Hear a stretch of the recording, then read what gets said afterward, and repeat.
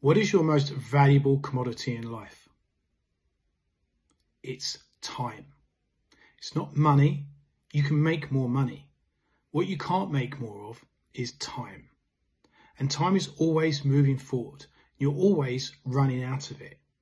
Time is really, really important. It's the most important thing in your life because there's only so much of it you have.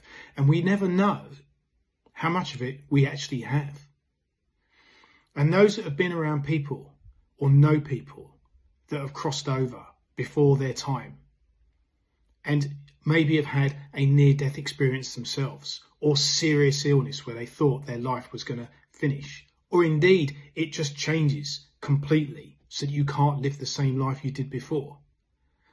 So you need to make sure you use your time wisely. And just because you're young, if you are young, you think you've got the whole world in front of you. Yes, you have, but you haven't got a bucket load of time because you just don't know. Time is so important. So if you're in an experience or a situation where you're unhappy and it's toxic or you just can't stand it, get out of it. If you're around people you don't want to be around, don't be around them.